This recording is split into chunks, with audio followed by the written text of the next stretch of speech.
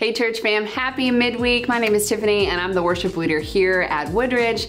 Today I wanted to talk to us a little bit about worship songs and specifically why it might be a good idea to look up the backstory of worship songs, finding out where the artists got their ideas for the song and why they wrote them. And I think one of the great things about knowing the backstory of a song is that it helps us to know what we're singing, and that can help us to knowing why we are singing the song.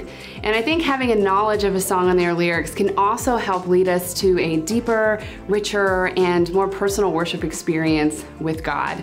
And it kind of reminds me of how you got to know someone who is now your really good friend.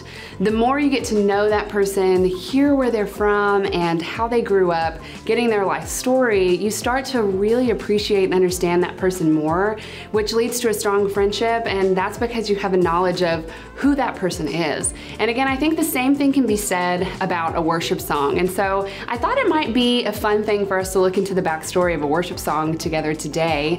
And the song that I want us to get to know is one that we've sung many times at our church and has been sung since the 1800s. And the song is How Great Thou Art.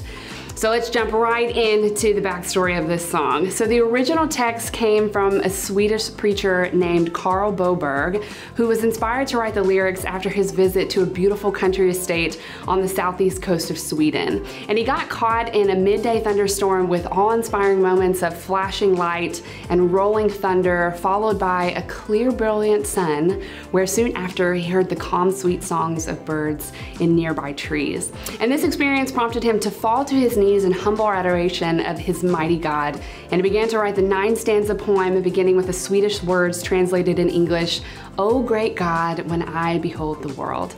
And he said he wrote this poem to capture his exaltation of how great God is. And so now that we know a little bit of the backstory of How Great Thou Art, I would like to invite you to sing a portion of this timeless hymn with me in hopes that it will mean a little bit more to you now that we know the how and why it came to be. Oh